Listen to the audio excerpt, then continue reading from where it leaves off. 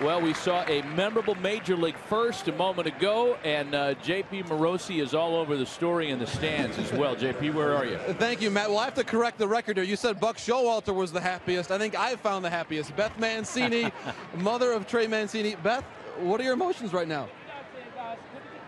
I'm just numb. The whole experience from Saturday night when he got the phone call, it still has not hit me yet.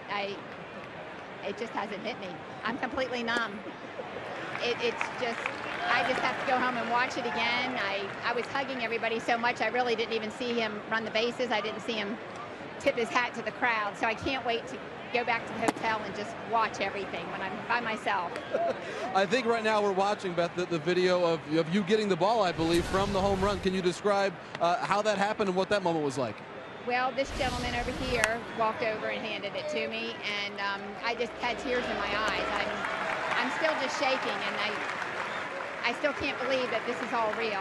You know, this has been his dream since he was 4 years old, and a lot of wonderful times, a lot of tough times.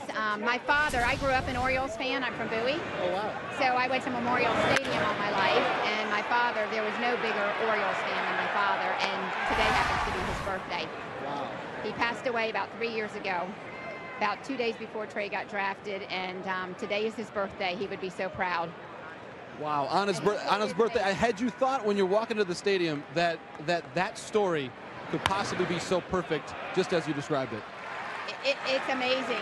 2 weeks before he got drafted by the Orioles, I had a dream that my father was playing first base, and it was so real to me. And then he got drafted by the Orioles, so that in itself was just unbelievable. And I wish my father was here to see this, and I know he's seeing it, but I wish I was here to experience him seeing it.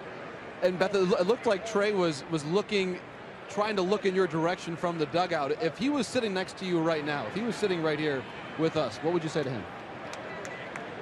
I would just hug him as hard as I could. And I'll be doing that a lot tonight. I'm so proud of him and his hard work and his dedication and his perseverance. It's, you know, for all these guys to get to this level and to get to this point, it's a dream. They all start about age 4 or 5. It's, you know, and it's just a lot of blood, sweat, tears, happy times, and one of his best childhood friends, Cameron Mouton, flew in from Chicago just for the day on Sunday. His friend from Notre Dame, Brett Bassalone, right here, flew in from Atlanta today.